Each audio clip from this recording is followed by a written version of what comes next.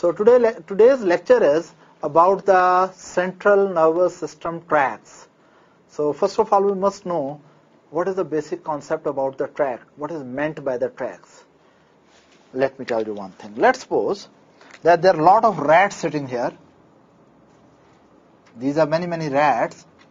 I don't know how to draw rats, but anyway, and they are having tails, and their tails are going upward, and if all these tails together making a bundle of tails, right, this bundle of tails, right, this can be called tract. Let me tell you how. Neuron may be taken as a rat. Every neuron has a long axon.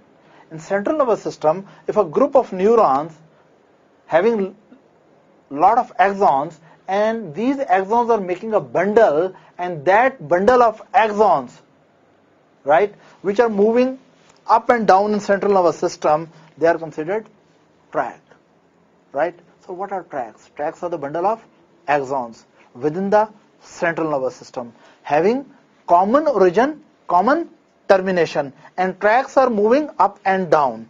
Let me make this concept more clear. First of all, you must know what is the difference between gray matter and white matter in central nervous system, right? As I told you, let's suppose that these are some neurons, cell bodies of neurons, and these are their axons, right? Now, this collection of cell bodies, this is called gray matter. What is it called? Gray matter. And these, their axons, they are called white matter. If we think neurons are like rats and very long tails, then where a lot of rats are sitting together, what is that? Gray matter. And where a lot of tails are going, what is that? White matter. So first concept should be there, what is gray matter and what is white matter in central nervous system. Then, next concept which is important is that in the central nervous system, let me draw this as suppose your central nervous system, right? Now, there are some neurons which are present at lower level and their axons are going up. Of course, this bundle of axon is white matter. And when white matter is making bundles and these bundles of axons are moving up and down, they are called tracts. The bundle of axons which are moving from lower level of central nervous system, moving as a bundle to upper level, right, they are considered ascending tracts. Opposite to that, let's suppose there are a group of neurons here, cell bodies, and these are their white matter or axons, and these axons are coming downward in the neuronal axis. Now, this bundle of axons which are having common origin, common termination, is that right? So this bundle of axon, this is called also tract, but because cell bodies are at upper level and axons are coming downward, so this should be considered descending tracts. So what are tracts? Tracts are bundles of axon, right, which are having common origin and common termination, and they are present in the central nervous system in cephalocaudal axis. They are connecting the central nervous system upper part with the lower part and lower part of the central nervous system with the upper part. Now those tracts which take the information from the lower part of the central nervous system to the upper part, they are called ascending tracts. And those tracts which take information from the upper part of the central nervous system and bring it down, they are called descending tract. Is that right? Another thing which I want to make it clear here, as you know that axons together are called white matter. Is that right? That is called white matter. And this white matter we have divided into vertically present, up and down. And these are which are vertically connecting. These are of course tracts. And what will be this? This is ascending tract. And this is, yes, descending tract.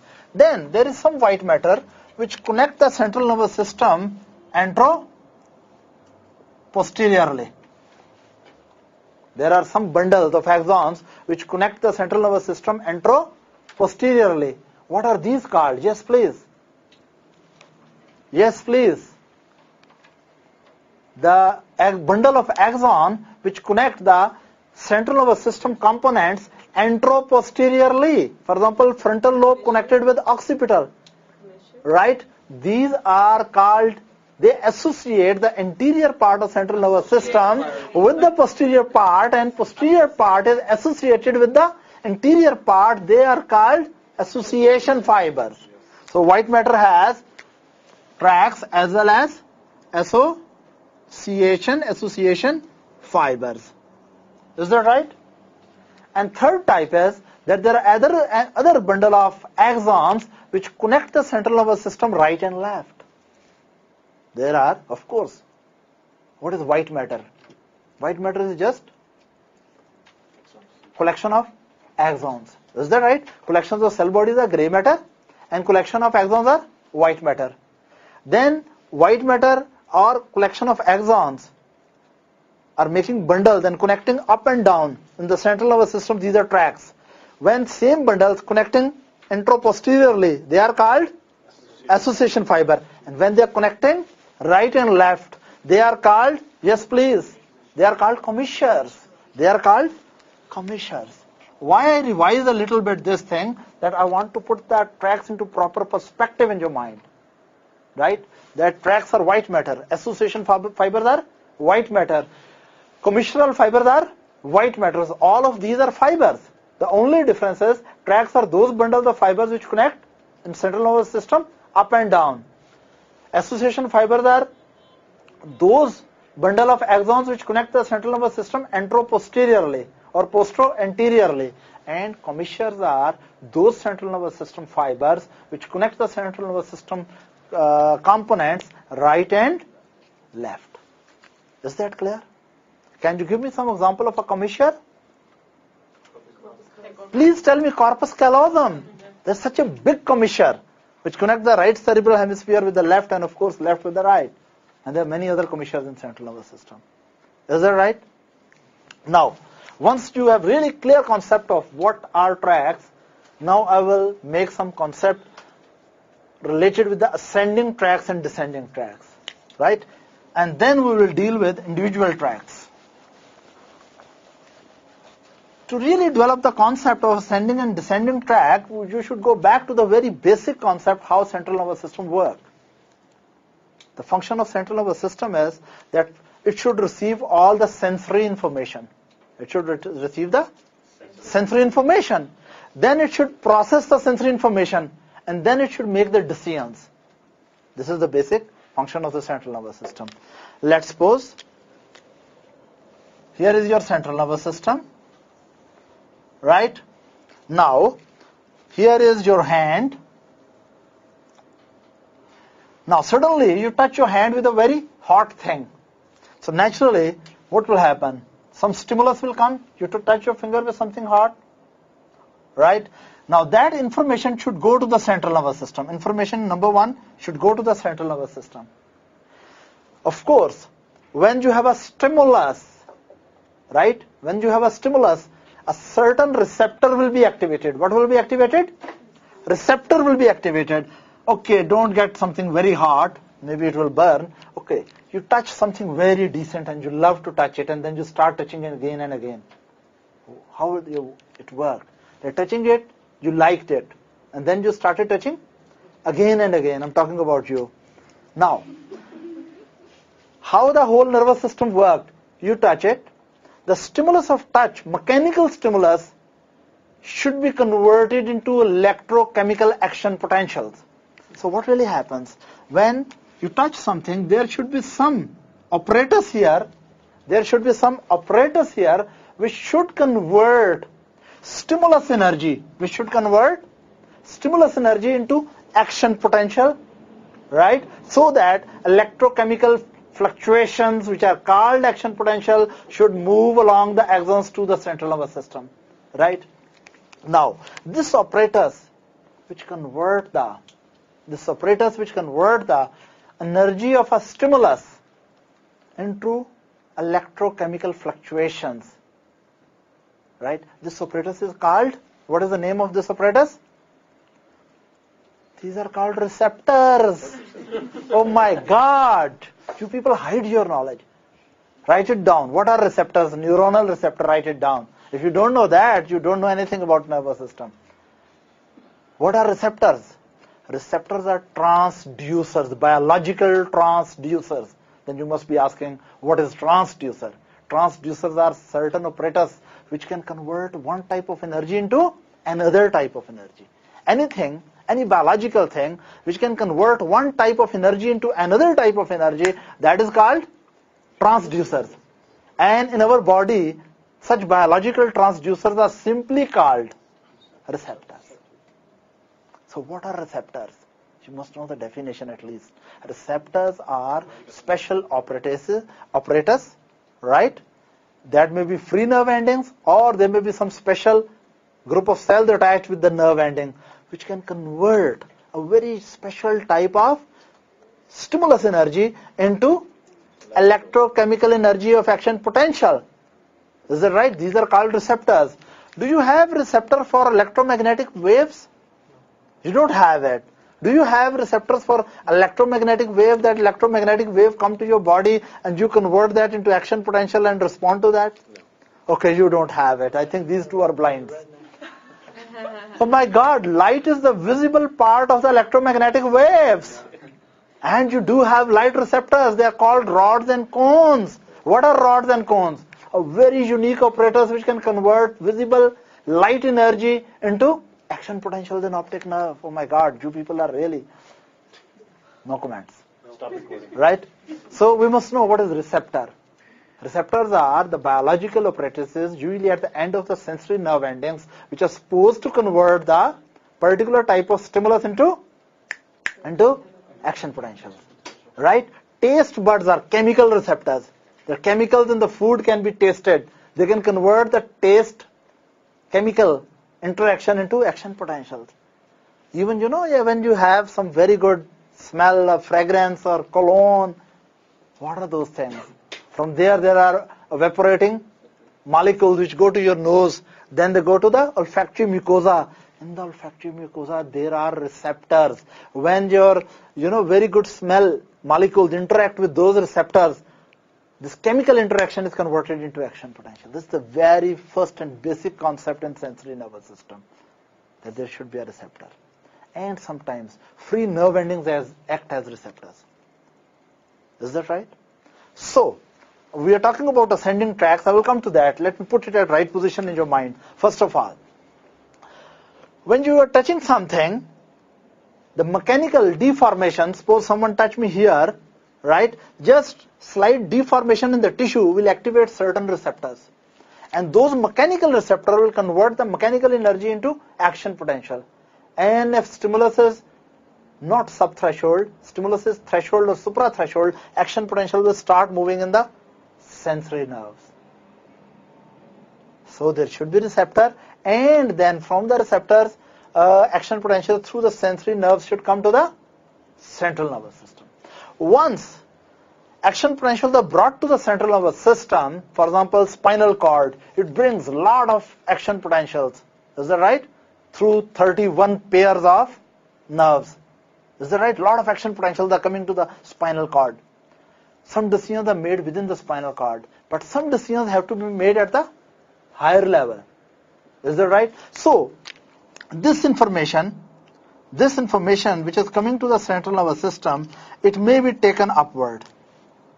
It is taken at higher level through a chain of neurons. For example, it goes up to the cerebral cortex. Now, these bundles which are taking these biological cables, which are taking the information from lower level to the upward, these are ascending tracts. Then, in the central nervous system, decision will be made. For example, you have touched someone, and that person respond unfavorably. And then you decide to pull your hand in a very sad way backward. Is that right? Now what happened? You touched, action potential came, you are in the process of enjoying here, then with the eyes you see unpleasant response. Again, more information through the eyes goes, and you decide that response may be dangerous by the other person. Is that right? What happens? Central nervous decision is to pull the hand back. Then, from higher center, orders should come down. What is this? descending tract. What is this? Descending tract. And of course, then a very sad neuron, black colored, it is taking the information to the muscles to pull the finger back. What is this? Motor neuron. This is the simplest form how the central nervous system works. It collects the information, it processes the information, it makes a decision, and sends the order out. The collection system is, there is a receptor, then there are sensory neurons coming to central nervous system, then there are ascending tracts, then higher level processing, then there are descending tracts, then there are motor nerves, and in the end there is the effector system. Effector system may be a muscle or gland. Sometimes gland response, if there is a very good food, with very good smell, how the system will work? Smell, receptor in the olfactory mucosa, action potential to central nervous system. Central nervous system decides a good smell, last time you enjoyed it. So, pathways will come down, stimulate the certain motor neurons, which stimulate the parotid gland and other salivary glands, and you start producing saliva. Or if someone else is a host, then maybe you decide to give a smile also, so that he starts the food activity for you. Is that right? So this is the basic thing. Now we are very clear what are tracts. These are the bundles of the neurons, right? And ascending tracts take the information from lower part of the central nervous system and take it upward. And descending tract take the decisions from central nervous system and bring at the lower level. So by this discussion, now it must be very clear, whenever we talk about the ascending tract, no doubt they must be always for the sensory system.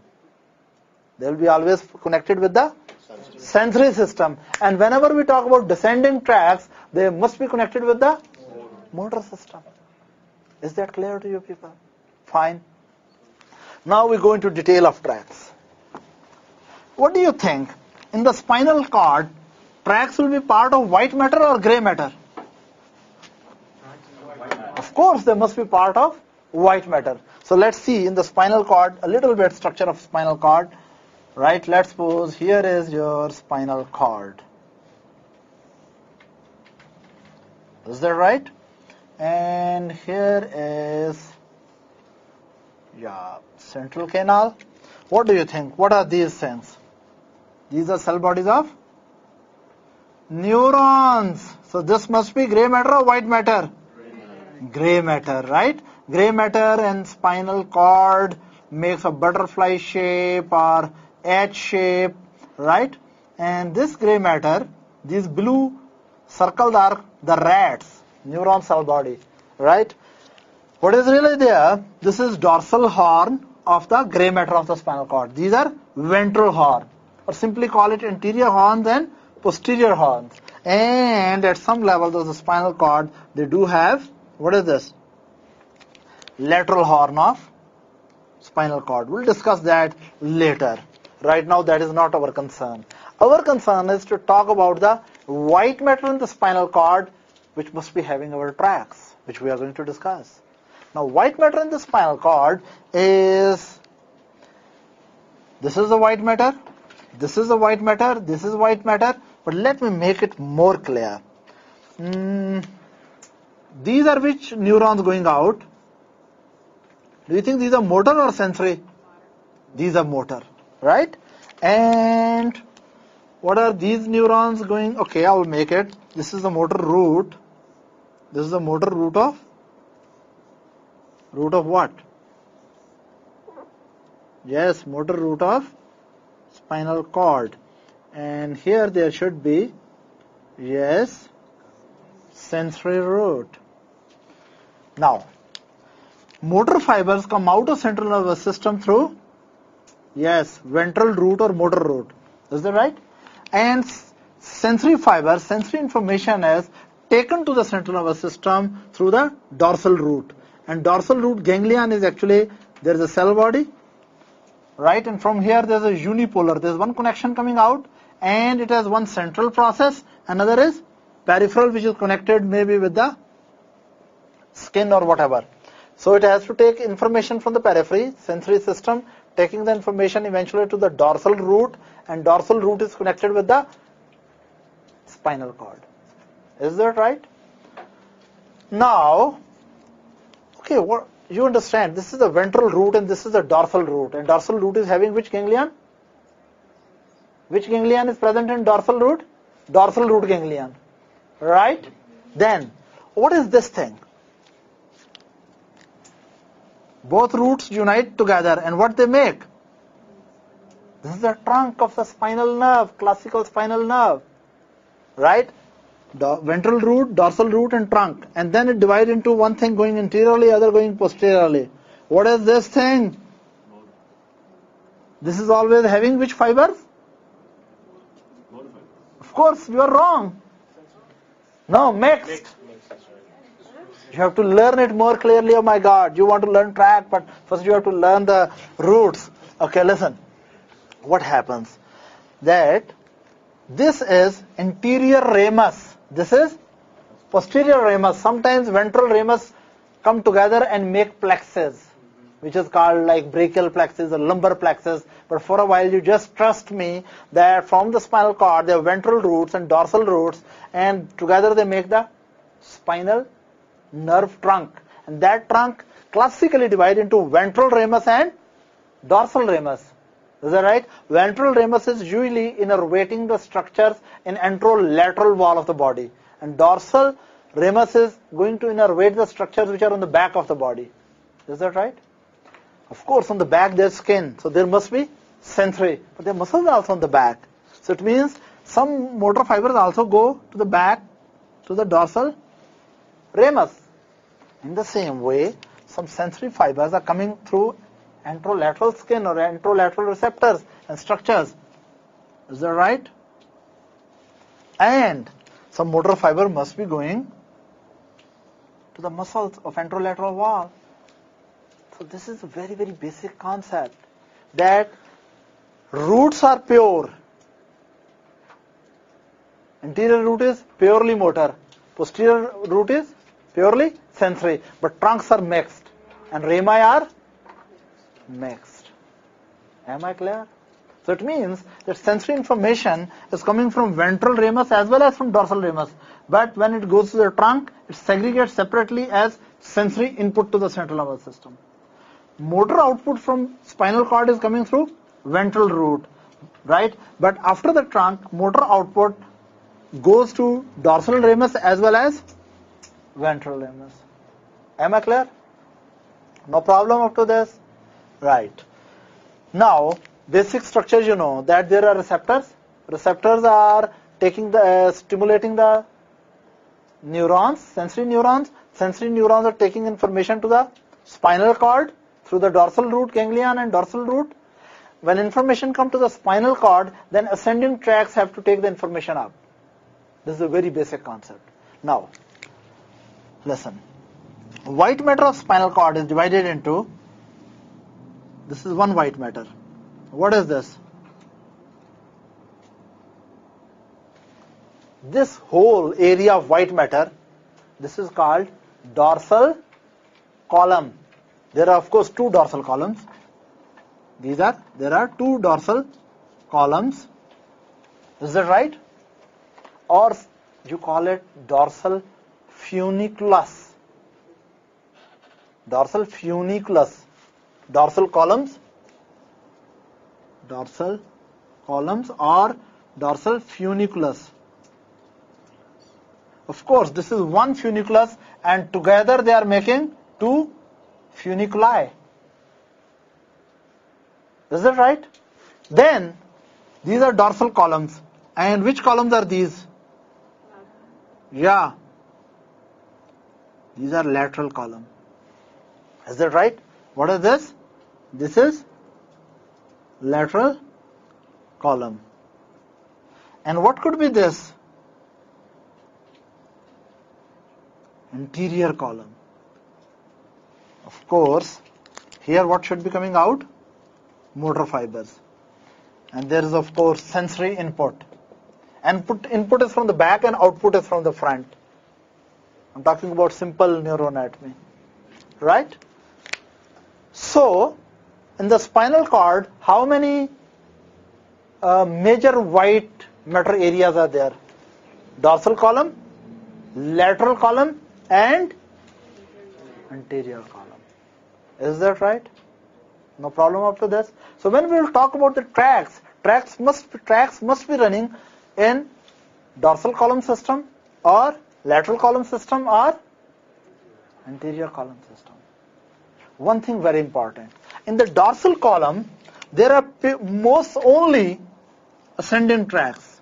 In the dorsal column, there are only ascending tracts. But in the lateral column, there are ascending as well as descending tracts. In anterior column also, there are ascending and descending both. It's very basic information. The spinal cord has anterior columns, lateral columns, and posterior columns. Is that right? These columns are having tracts. Is that right? For example, if there are a lot of neurons sitting here, and from these neuron cell axons come and go upward from here, so this will be making a tract. Right? What you have to remember, dorsal column is purely ascending tracts. But lateral columns and anterior columns, they have some ascending tracts and some descending tracts. Am I clear? No problem. Now I will talk about different types of tracts, but you know it now that tracts must be either in dorsal column, or they should be in lateral columns, or they should be in anterior column. Before really I go into detail, as far as ascending tract system is concerned, do you think which are more modern and which columns are more primitive?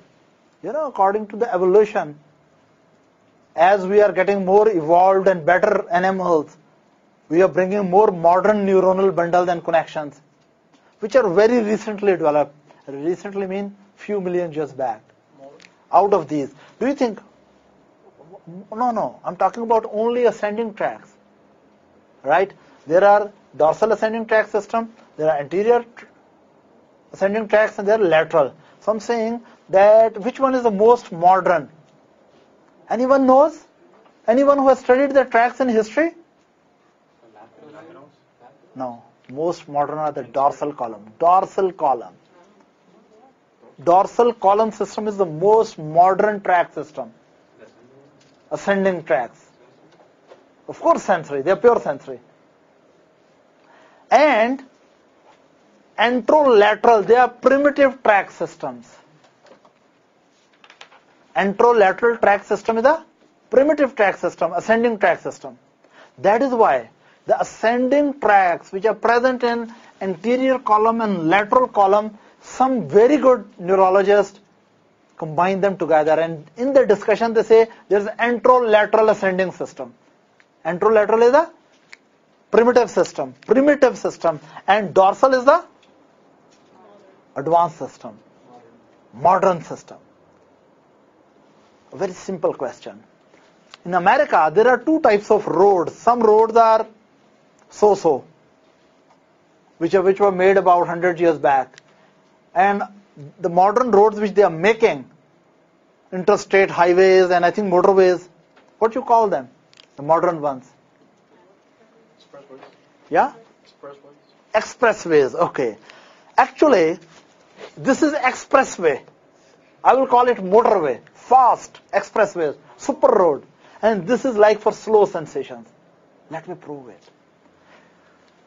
The bundle, dorsal columns are heavily myelinated and anterolateral columns are lightly myelinated. So where the traffic will be fast, action potential traffic? Dorsal column. And where it will be slow? In the anterolateral system. So which should be modern then? Dorsal column. High speed system.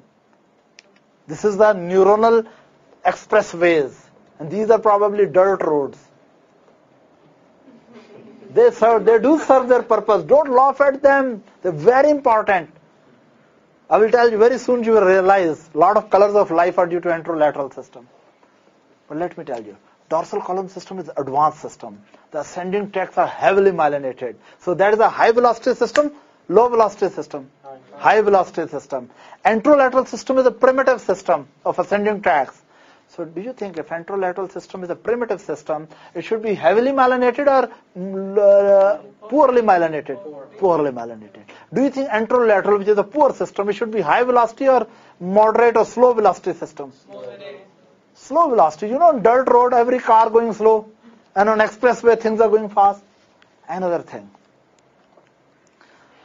The modern sensations which we have developed, they should be present in dorsal column or anterolateral? Dorsal. And primitive sensations should be present in anterolateral. Is that right? For example, crude touch. Crude touch means not a fine touch. Crude touch. Anterolateral. Very fine touch. Dorsal. Do you need to memorize this? It's so simple. That this is the dirt roads and these are the expressways. This should be high velocity system. This should be anterolateral, should be low velocity system. Anterolateral should be primitive. Dorsal should be advanced. The sensations which are going from the dorsal system should be more well-developed sensations. And sensations which are from anterolateral should be crude sensations. Now let me tell you one thing. Anterolateral system has sensations. Okay, first tell me one question, answer something. Do you think the traffic variety of the vehicles is more on the dirt road or variety is more on the expressway? You have never observed. One of the vehicle is donkey driven vehicle. You find it on expressway or on the dirt road? So every type of vehicle will move on the dirt road, primitive road, every type of vehicle. Is that right? You can find on dirt road even Mercedes moving somehow. You will find maybe horse-driven cart on the dirt road. You may find even someone going on the bicycle on the dirt road. But do you think you find horse-driven cart on the expressway? Or do you find someone going on the bicycle on the expressway? No.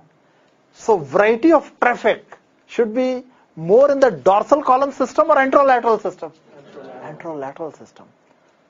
Dorsal column system is a high velocity system, very specialized sensations, very good sensations, but more variety of sensation is present in anterolateral system. Let me tell you. You want to know about the anterolateral sensations first or the dorsal sensations first? Anterolateral, primitive you should know first, then we'll talk about the advanced things. Okay, primitive sensations are like sensation of the pain. When biological system evolved, very early it evolved the pain system, so that you know there is something unpleasant and try to do something about that. So pain should go by anterolateral system.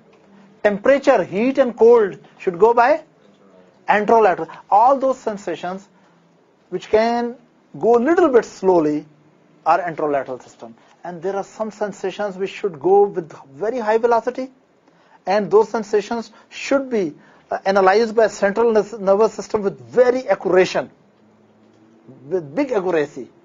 Those should be in the dorsal column. Is that right? As I told you, crude touches in anterolateral and fine touches on dorsal column. Is that right? Pain and temperature is in anterolateral. Crude touch is anterolateral. What do you think? Sense of tickling. It's a modern sense or primitive sense? I don't know. Even our forefathers know how to tickle. That's a very primitive sense. I don't think you do anything very modern with the tickling. Right? So those things have been done by our generations, and that is why we are here. Is that right? So tickling. Tickling is a modern sense or primitive sense? Primitive sense. So it must be going through anterolateral system. Okay, itching. It's a very modern sense or it must be primitive? It's an old sense, not a great sense. So it should be in anterolateral. What about sexual sensations? Don't tell me there are no sensations. Sexual sensations, they are different than simple touch. For example, mother touch is a different thing. And girlfriend touch is somewhat different. Am I right? Some element of sex may be added, especially when she is not angry. Is that right? So these sexual sensations should go through dorsal column system or anterolateral system. You must be thinking as a young boy, it must go dorsal column very fast. But believe me, it's one of the most primitive sensation. Is that right? That's why we're here. Yeah. That's why we're here. That's why all of us are here. Yeah, we are the children of the people who made love, thank God. Is that right? So, what I'm talking about, that ventral column system, sexual sensations should go through ventral column, anterolateral system or dorsal system? Anterolateral system. So there are so many variety of sensations. There is crude touch, there is pain, there is heat, cold, tickling, itching, sexual sensations. All these are anterolateral. None of them need to reach to central nervous system with super velocity. But there are some sensations which need to reach the central nervous system with super velocity, and those sensations need to be analyzed by central nervous system with extreme accuracy, right? With extreme accuracy. Those sensations are dorsal column. One I've told you already, fine touch. What else goes through dorsal column system?